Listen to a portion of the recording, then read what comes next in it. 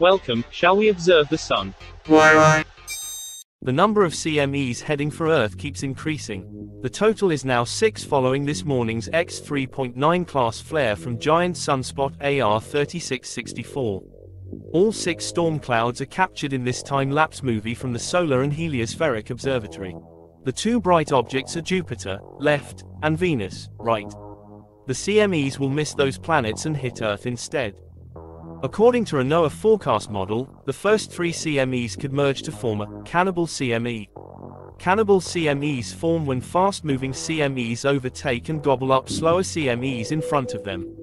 Internal shock waves created by such CME collisions do a good job sparking geomagnetic storms when they strike Earth's magnetic field. This solar wind model shows the 3 CMEs that are on their way to impact Earth, as early as the 11th.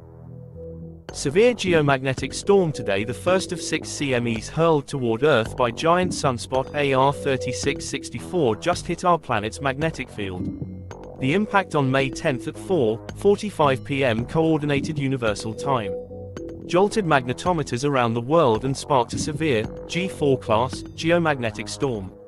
The cannibal CMEs are following close behind, and their arrival could extend the storm into the weekend. Here is the Geomagnetic Storm Watch updated by NOAA, National Oceanic and Atmospheric Administration website.